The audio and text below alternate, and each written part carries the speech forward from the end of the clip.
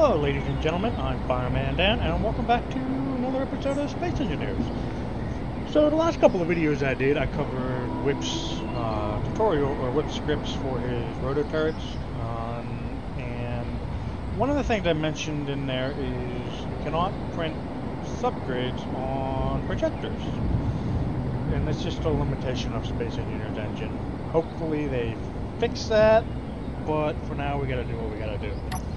So what do I mean by that is, let's say you want to build this very nice, pretty rotor turret and use it on your ships or your grids or whatever, and you're in survival modes.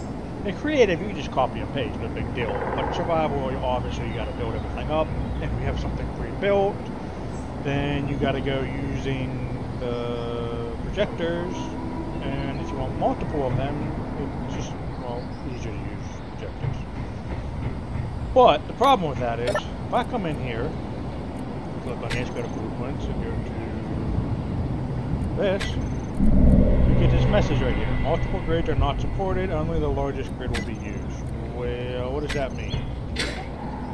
Well, if you look at this is the largest grid of that blueprint. Obviously, because you got this small one right here, and then you got this big one up top.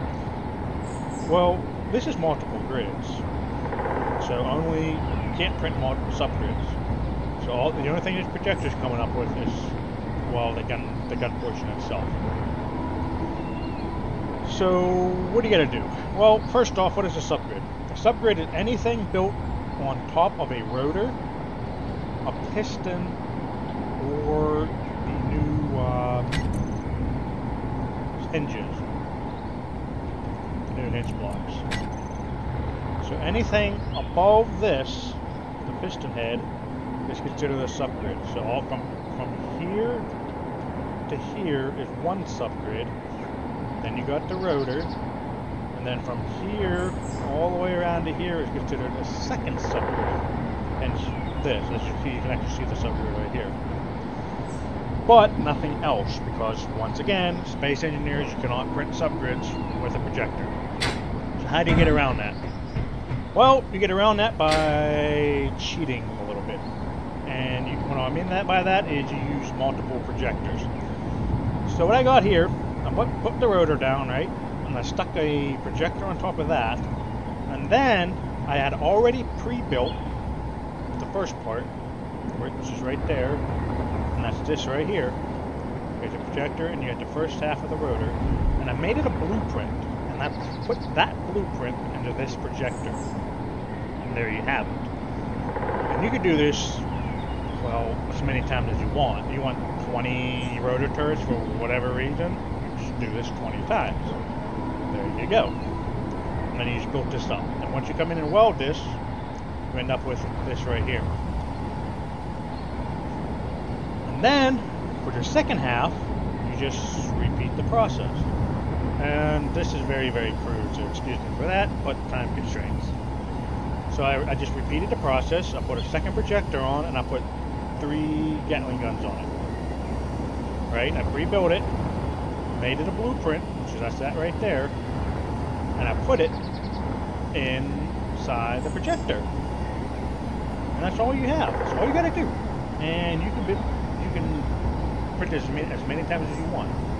And as long as this projector survives any kind of damage, all you got to do is turn the projector on and repair it. There's another trick to this, and that's basically a factory. So this same thing, I took first stage right here. I copied and pasted it multiple times down this grid right here, as you can see.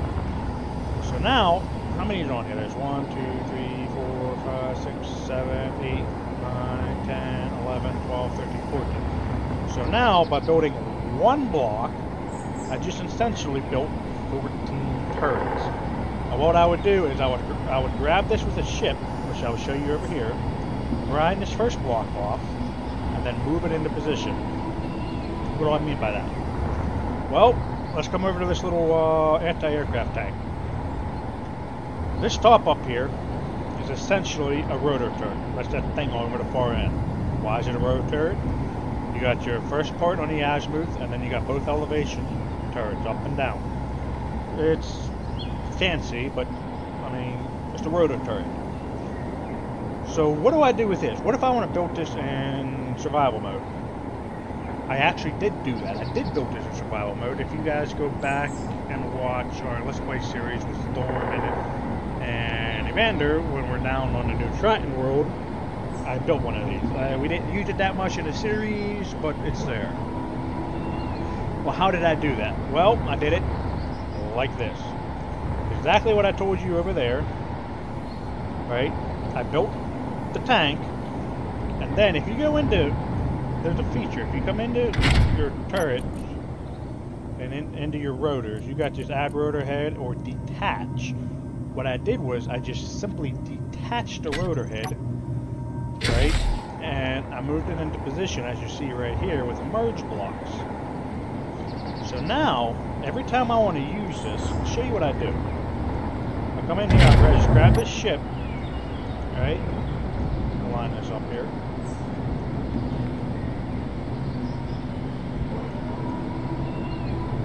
Now hook onto it, right? Grab a grinder. Just take this off. Now we're good. Come back into the ship, and this little deterrent fighter is just basically acting as a crane, if you will. Whoop, whoop, whoop, whoop, whoop, whoop, whoop, whoop. He does it. That was my stupid fault. Get this in place here.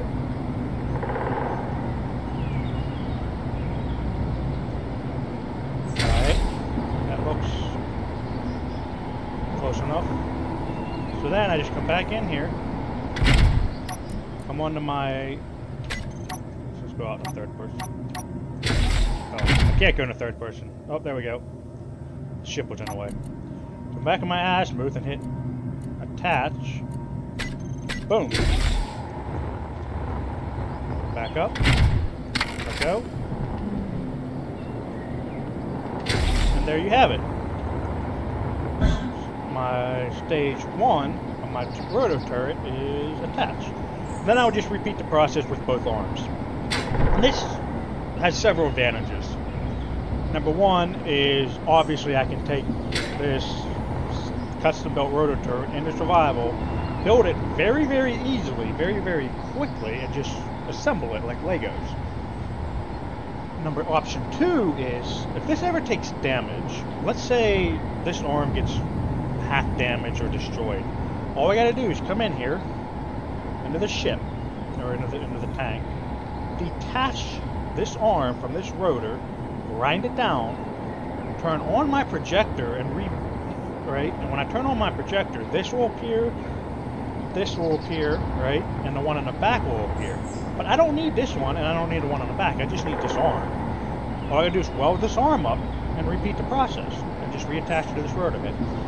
So it's easy to repair, easy to build, quick to build, compared to building these by hand. And if you were doing these rotor turrets, obviously you're probably going to want more of them. So by doing something like that, in other words, this right here, a little like assembly line, you can build a lot of rotor turrets very, very quickly. And not only can you build a lot of them very, very quickly and just paste them together like Legos, you can it can be very easy to repair them, because if one of them takes damage, let's say this loses, I don't know, all three turrets. All you got to do is detach this rotor head, right, and this whole thing falls away. Come over here, grab one of your pre-builds, and just put it in place. And that's all you got to do. So, let's see, recap. You cannot print subgrids on a projector. You can build each one of these by hand, but that will take a very, very long time, and unless you have that design memorized, you're going to be running back and forwards to look at it, and it may not be identical. But by using projectors on each subgrid, so this is one subgrid, that is two subgrids, it allows you to make multiple of the same thing.